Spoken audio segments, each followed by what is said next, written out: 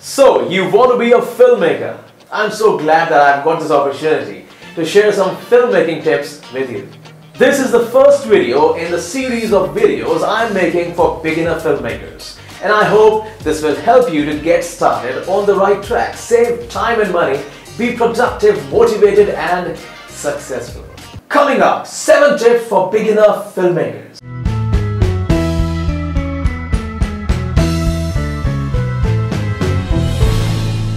Tip number 1. Make a very short film. Whenever we learn something new, like a new language, a sport or even a video game, we always learn its basics and start from the level 1 and slowly move to next level. Similarly, in filmmaking, don't even think of making a feature-length film in the beginning. Your first film should be as small as a 60-second film. Believe me, it will help you to learn a lot, like dealing with actors, costumes, lights, camera angles, editing process, dubbing, background music, etc. But your first few short films must be short with less actors, less locations, less props and less money. I remember my first short film was shot in just one room with 2 actors. Tip number 2. Don't ignore light and sound. When I made my first few short films, I used no external sound or lighting equipment. The room's tube light and the natural sunlight were my only source of lighting the scene, and the built-in camera microphone was my only source of recording dialogues, ambience, etc. Well, I had no YouTube at that time, and I never went to a film school, and I did not watch a video like this, so I made that mistake. But friends, please make sure you focus on light and sound equally. In the beginning, I don't want you to hire or buy expensive equipment or technicians, but find a way to get proper light and sound in your video. More videos in future on light and sound techniques, so subscribe and stay tuned. Tip number 3. Accept criticism. Criticism is a part of filmmaking. We make films for audiences, so they have the right to praise or complain. But here I'm not talking about movie criticism, but the criticism you will get for what you do. People might hate you, might make fun of you and your amateur work, but your job is to keep working and keep improving and become a professional from an amateur. Haters are the biggest motivators. Tip number 4. Have a source of income.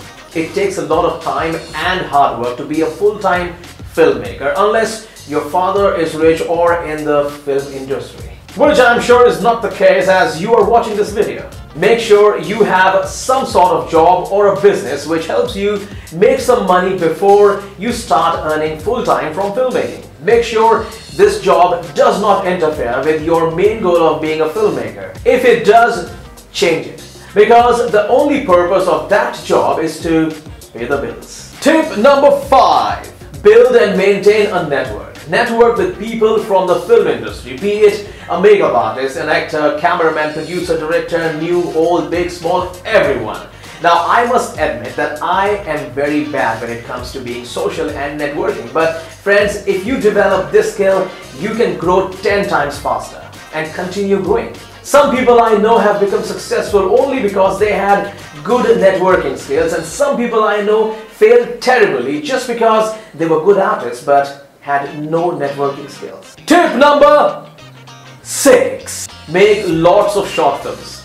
Filmmaking is like any other skill. The more you do it, the better you do it. You cannot become a bodybuilder just by reading some books. You must lift weights. Tip number 7. Make learning a habit.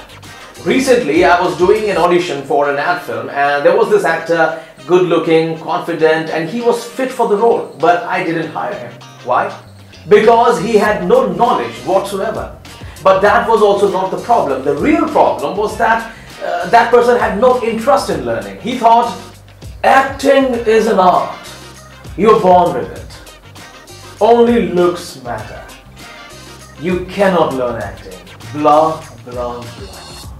If you don't want to spend few bucks on a book on filmmaking, and if you don't want to spend few hours a week to read it, then better quit. There are people selling one-day film school and stuff like that. So my request to all the beginners is that please don't get into that trap. I can understand that not everyone has a lot of time and money to go to a film school, but it always helps. If you cannot go to a film school, then please make sure you read as many books on filmmaking, attend some workshops and watch videos like these. Make learning a part of your life, make it a ritual, make it a habit. In the end, follow your own style. You may not follow all the rules, but knowing them makes you a pro.